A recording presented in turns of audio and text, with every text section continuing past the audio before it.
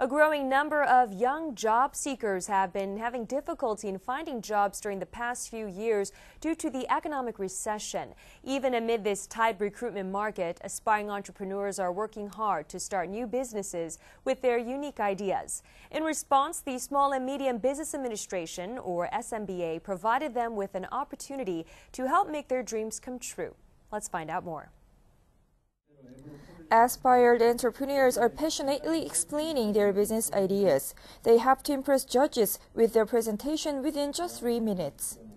To better present their ideas about new business items, they have practiced over and over again.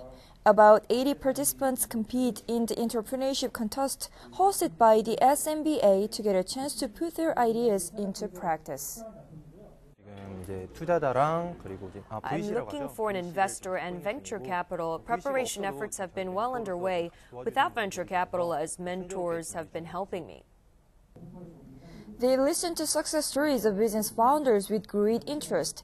They share know-how about how they prepared to start new business and manage it to operate in the past. Aspiring starts up get motivation by trial and error stories and how they have overcome the challenges. I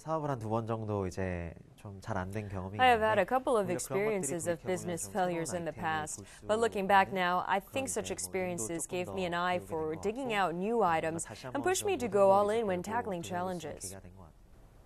A growing number of individuals have set up a one-man company with help of advanced IT technology. Still, there are many processes to commercialize individuals' creative ideas. Thus, many aspiring entrepreneurs demand the government to provide more support and financial help to establish innovative business groups.